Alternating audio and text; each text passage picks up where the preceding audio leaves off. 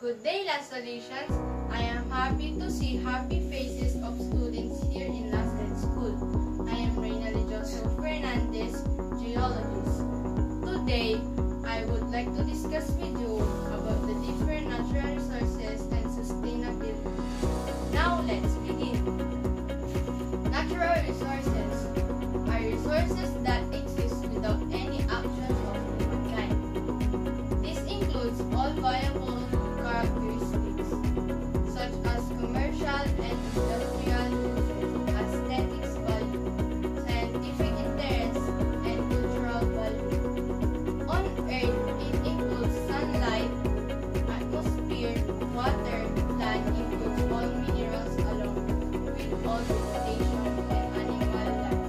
Natural resources can be part of our natural heritage or protected in natural reserves. We, as consumers of these natural resources, in case it are renewable or non-renewable, everybody still have to be competent in the conservation. Here are some facts on how to save our natural resources. First, fossil fuel can be burned in air or with oxygen, dried from air to provide heat. One manner that you can protect these resources is by biking or walking if your final destination is just a short distance from here rather than riding motors, tricycles, or jeeps. Thus, two events don't include gas also help your body fit and your money will not be used. Second, fertile soil. Stability of soil to sustain plant growth and optimize crop yield.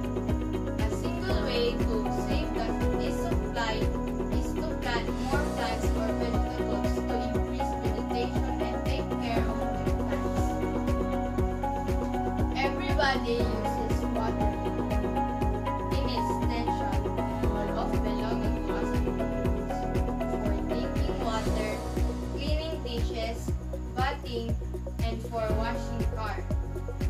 Certain ways to save water are: turn off water while brushing your teeth, fix leaky faucets, toilets, and sprinklers. Turn off water when shampooing your hair. Fourth, electricity is defined as the flow of electric charge. Electric charge is a fundamental property of matter and is born by elementary. This is the way to save electricity.